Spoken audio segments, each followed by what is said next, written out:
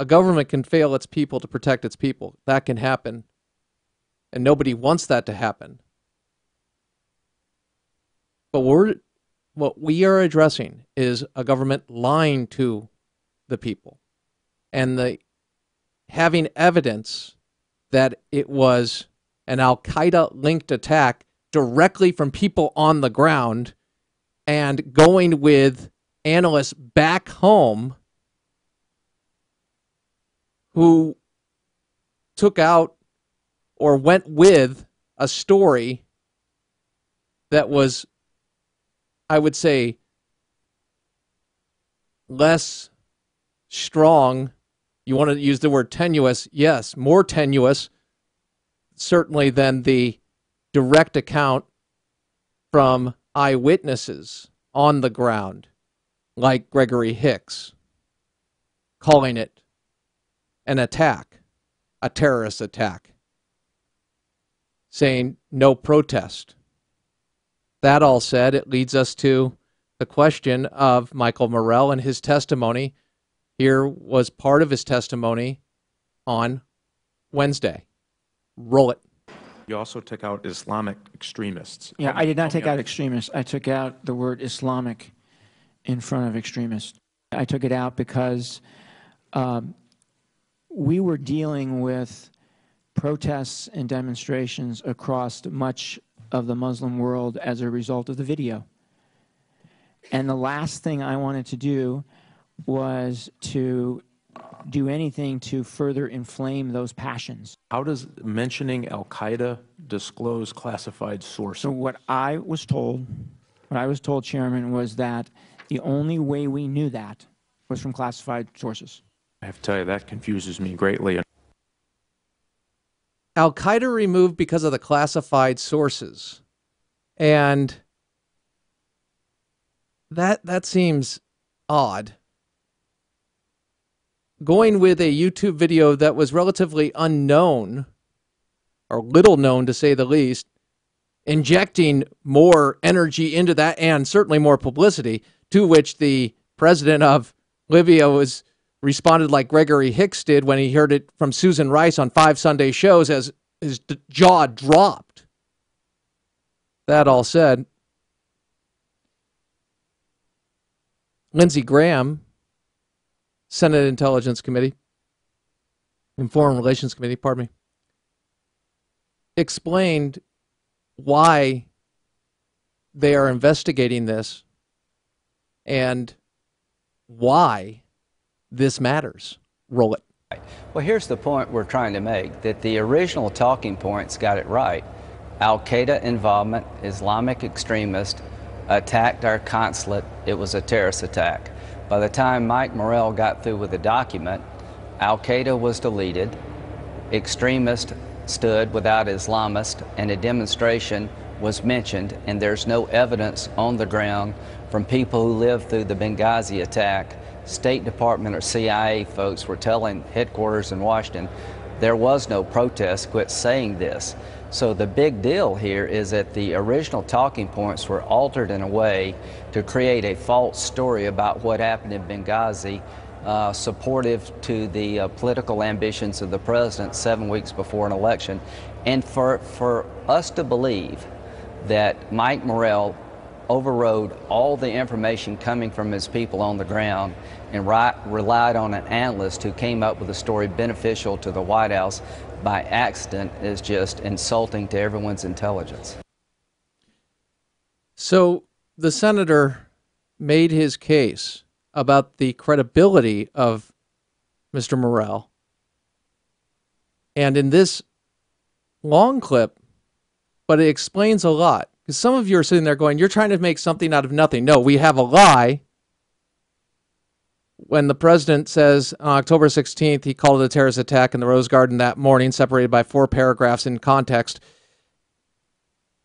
the morning of the September 12th. September 12th, later he is asked about the fact that he did not call it an act of terrorism. Interesting. Remember that debate? That's why it was such a big deal.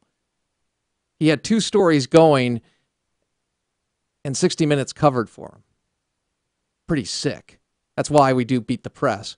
with all that said, we shift to the fact that we have our UN ambassador on 5 Sunday shows call it a protest that was inspired by a YouTube video outrage that morphed into an attack, when eyewitnesses said, no, it did not, and they had evidence to the contrary.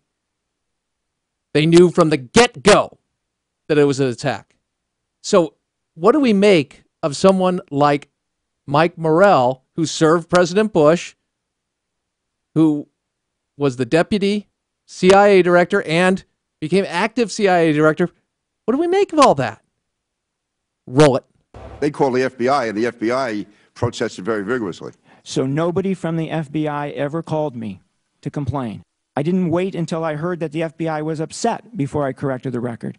I corrected the record as soon as I found out. How many people in this town do that? So he had told you that the FBI changed the talking points in that meeting, correct? Number one, Susan Rice asked to meet with the three of us. She invited Morrell. We didn't invite Morrell. And his job there was to convince us that Susan Rice's story on 16 September was the best evidence available. No evidence of an al-Qaeda attack, a protest caused by a hateful video.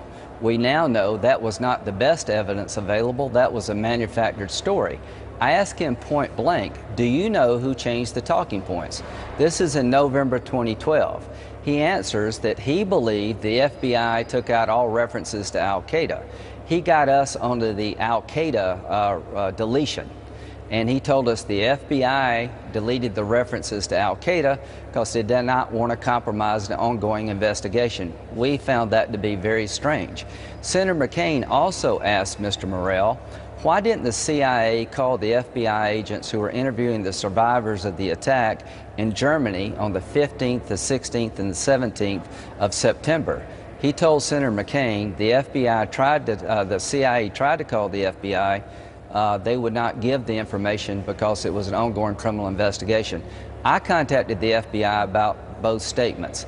They denied that they required al-Qaeda to be taken out of the talking points, and they denied that their agents refused to talk to the CIA about what the survivors had told them. For Mr. Morrell to have corrected the record, he should have told us, I was intimately involved with changing the talking points. Here's why I changed them. And he never said he was involved at all. He took us down the al-Qaeda road, and he misled us by not being honest with us about who changed the talking points. This is a guy that if you don't ask the absolute right question, he will mislead you. See, that's the point. As we're making our way into this, and I haven't even mentioned the connection to Hillary Clinton and his current job.